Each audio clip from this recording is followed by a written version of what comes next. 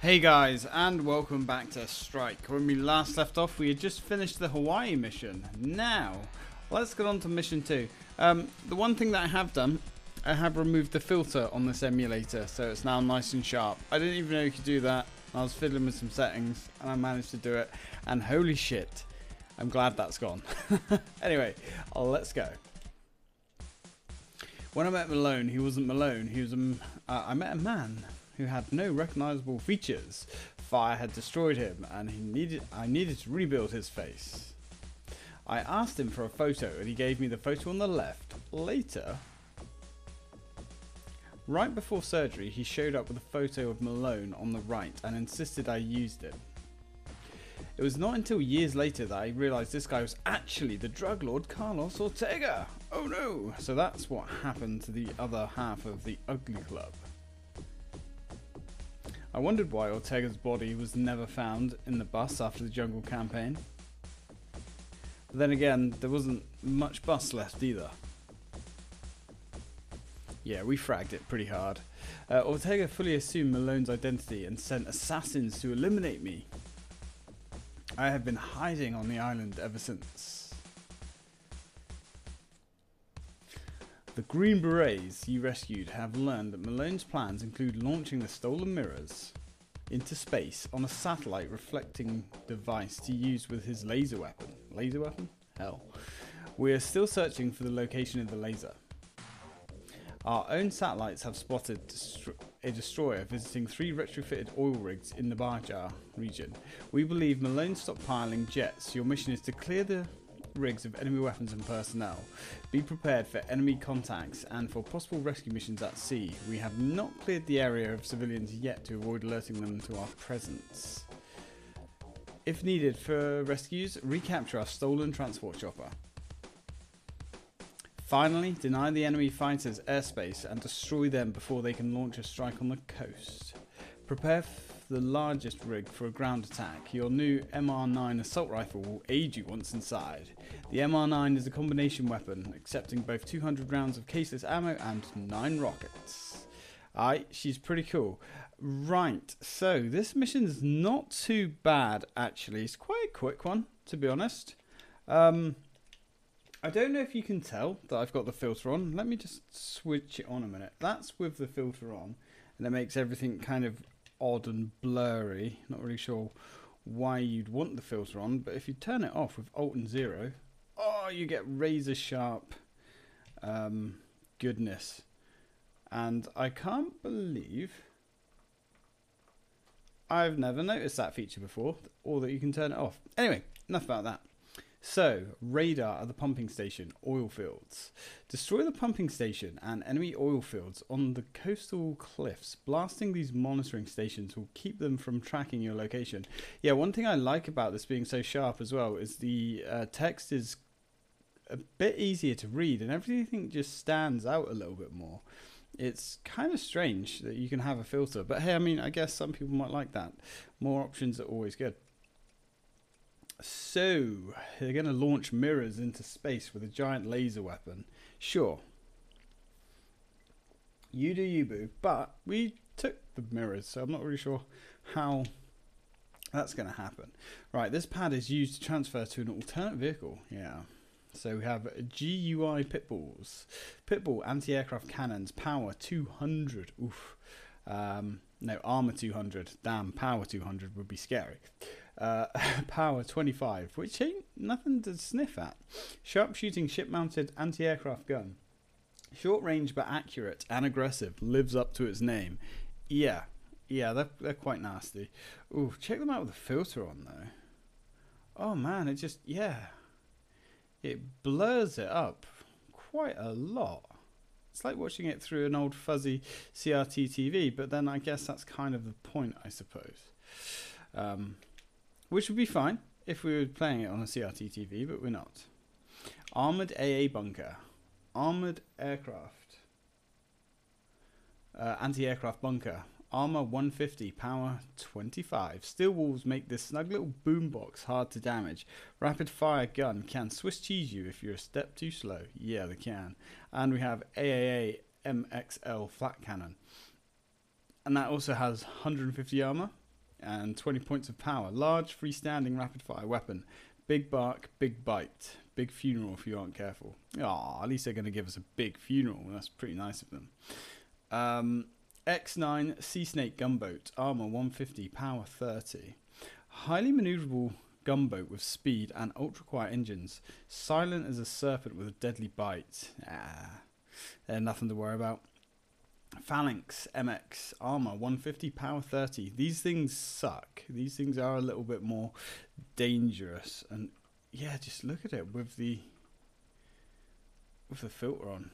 It's just, it blurs it up so much.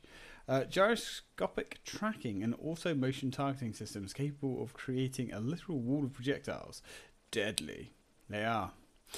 Scorpion attack chopper. These things are gnarly as well.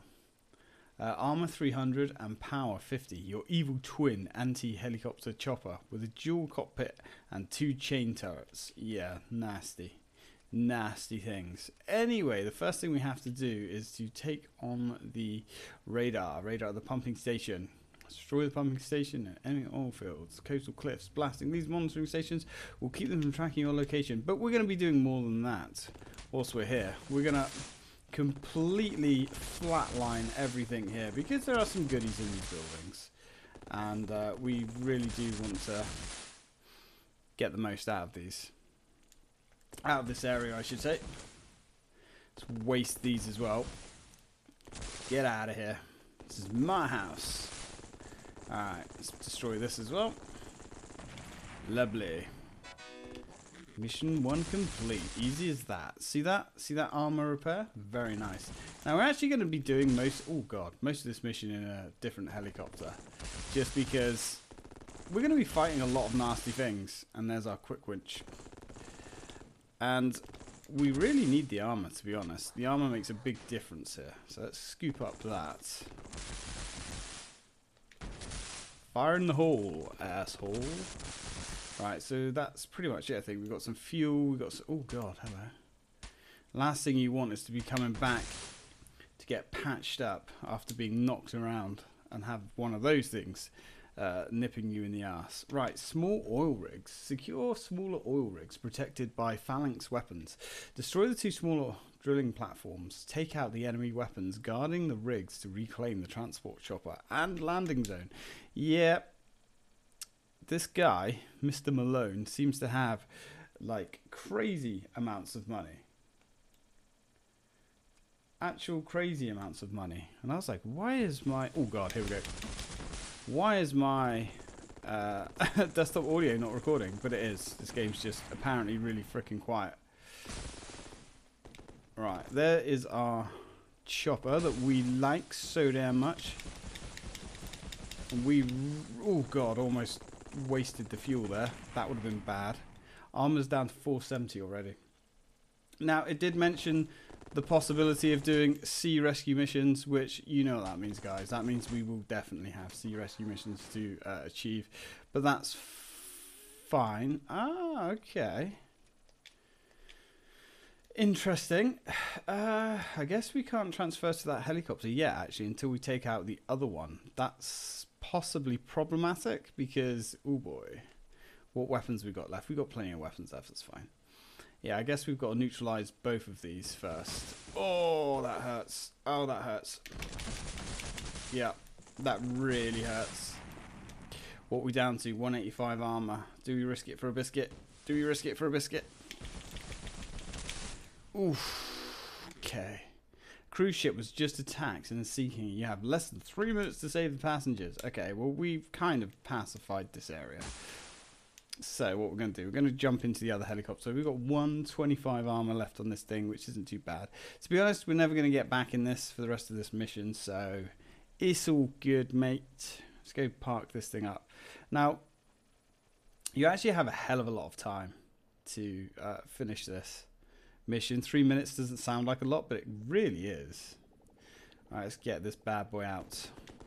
Now, this bad boy has the 2 machine guns, which actually, you know, it does significantly more damage than I thought. So we've got sinking cruise ship attacked by enemy warships. Save the 20 known survivors of a cruise ship blasted by the enemy. Fly them to safety at the small rig nearby for their before their ship explodes. New feature of this game. If you look at the bottom left of the screen there, we have a time indicator. Yes, timed missions. I don't think there's like loads of them, but I don't like time missions. But they're not too bad in this. I've certainly had worse. Now, you can see some guys are in the water. And some guys are on boats. If you guess that we're going to be looking after the drowning ones first, you'd be right. Now, where else are they? I know there's more boats scattered around. Well, okay, that's fine. Let's just go grab these guys first then, I suppose. Aha, there we go. Let's kill the shark. Bit awkward, but I guess we can have some shark fin soup or something later. Now, who's left? Oh, right. Yep, thought as much. You can get out of here, buddy. Now, I'm guessing these guys do eventually drown if we leave them flailing around in the water too long. We're getting attacked by one of these bloody sea snake bastards. That's fine. He's gone. Now, there's another boatload of these guys over here. Yeah, there we go. I don't know why they're just like letting this one drown on his own. I mean, I guess he smells or something. I'm not sure. Seems a bit weird to me. So we found 18. 19. Is it just 18 that we found? Well, that's unfortunate. I guess one of them drowned then. So yeah, I guess there is a little bit of a time limit for that. That's a shame. Also, my practice run, I only managed to get 20 as well. I only managed to get 19. 27 seconds left. If we do hover around and wait, this guy will eventually just die. And explode. But we're just going to be wasting fuel. Right, let's go sweep and clear the rest of the little oil rig. I mean, it doesn't matter too much if we get beat up, because we've got a lot of passengers that we can drop off. Ammo crate destroyed. Ah, that's unfortunate. Right. There goes the cruise ship. So we're down to 34 fuel. What we should do, actually, if we're down to 34 fuel, let's go and get the fuel on land. Might as well grab the furthest away fuel first, especially if we've got time to do it, because that's efficiency, yo. We don't really need the armor, I suppose. Do we need the ammo? No, we've got loads of ammo. The one good thing about this chopper, I suppose, is the ammo. It's just, it lasts. It really lasts. Maybe not in the main gun, but on the side-mounted machine guns, it lasts a very long time. Because they, even with the auto fire, they fire very, very, very slowly. Now, small oil rigs are pacified. Passengers are sorted. Now we have a destroyer. Intercept enemy destroyer. Covers large oil rig with an alert zone. Intercept Malone's destroyer. It has already been disabled by one of our friendly Russian boomers. It could attack the coast if not stopped. They really worry about the coast getting attacked. Okay, that's fine. We can handle that. Now, talking about attacking the coast, what is there? You have a sea snake in the area. It's got pit bulls.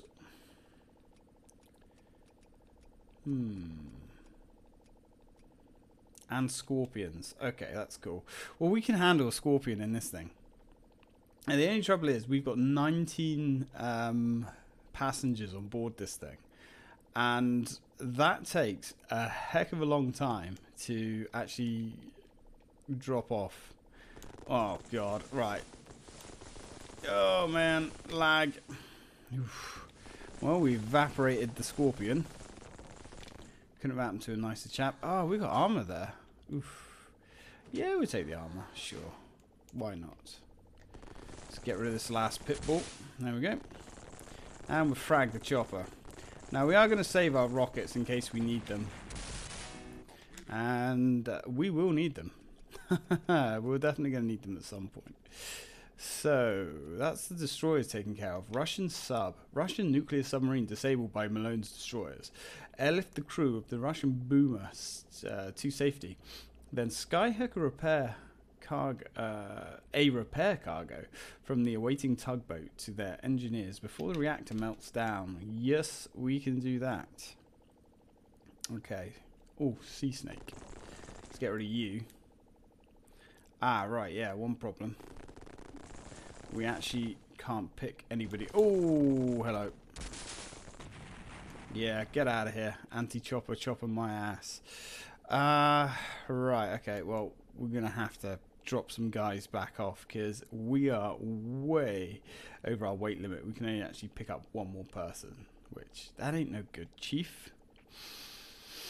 Okay, what I might actually do as well is I'm going to skip this, or at least some of this, because my god, guys, dropping off a full load from this helicopter takes ages. 1, 2, 3. Yeah, you get it. There's like 20 people to drop off, so I'll catch you in a second. And we're back, guys. Okay, that took about 7,000 years, but that's fine. Right, let's go re-engage these guys down here. Actually, talking about re-engaging these guys. Oh, there is a scorpion down there. And there's a sea snake over there. Well, we better go waste those on the way. What's our fuel's not bad, I suppose. Probably going to be a little bit low by the time we finish these missions. There's the Mohican. The Mohican can rest there for now. Definitely don't really need it for the rest of this mission. Now, what I do like about this Black Hawk is it can just soak up so much punishment. It is a glutton for punishment. It really is. Right, okay, cool. Oh, look, there's another one there. I was going to say, when we took out the destroyer, we actually took the destroyer out really quickly. Yeah, because these guys are supposed to kind of interrupt you as you're destroying the destroyer. But obviously, we wasted it so bloody quick. Didn't really get the chance. Yeah, this thing is definitely better than I gave it credit for originally. Right, well, we just like evaporated that scorpion as well. Let's go grab these dudes. Hope you guys aren't too irradiated, because, you know, I don't really want a dose of radiation from you guys, if that's quite alright. Man, look at this thing. It's just eating people. It's like it's a monster. And I do love the model for that boomer as well. You know, the graphics in this game are very good. Now let's go and grab this. There are some tugboats dotted around that have supplies for us. I think they only really have ammo. Maybe there's one or two with fuel, but to be fair, it's a really short mission. And there's no secret hidden bits on this mission like the first level. There's no Elvis or anything, or no extra lives. Oh, there's some fuel there. That's really bloody handy. Cheers, guys. Russian fuel. Probably vodka or something. Now, jet fighters. Blast enemy jet fighters before takeoff. Look at these things. They look monstrous. Destroy the enemy planes on the large oil rig. Blast the jets before they take off. Watch the jets on the aircraft elevators. Yeah, this oil rig is a tough nut to crack. This thing is packed, bristling with weapons. Armada bunkers. It's got, well, I mean, okay, you can't really see much on there, actually. Thanks. Well, you're just going to have to take my word for it, okay? The game doesn't want to show us all the weapons that are actually packed all over this thing. But trust me, this thing is packed with weapons. Like these phalanxes here. There we go. He's gone, ooh, you ain't going nowhere, sunshine. This guy is really... Now this guy's taken off, he's actually really freaking hard to hit. You can hit him. You can destroy it. But it's really hard. Okay, I actually managed to take him out as he was flying off when I was testing this. But yeah, really hard to hit. We can actually get our next co-pilot here. Now I think that's the only jet that takes off, which is fine because you're allowed to have one escapee. At least I think he's the only one that takes off. I hope he's the only one that takes off. And we've got loads of armor here, so we're not going to worry too much about taking the shots. Although, remember what I said in the first episode?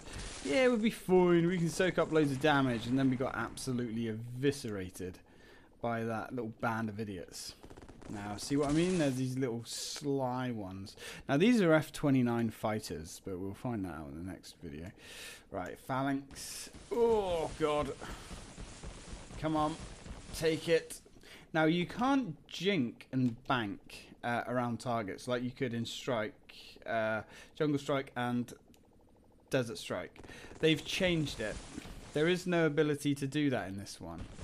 I don't know why. In fact, I'm going to put that to the test right now. Okay, ignore me. You can. It's just a different button combination. So, on the Super Nintendo version, you cannot.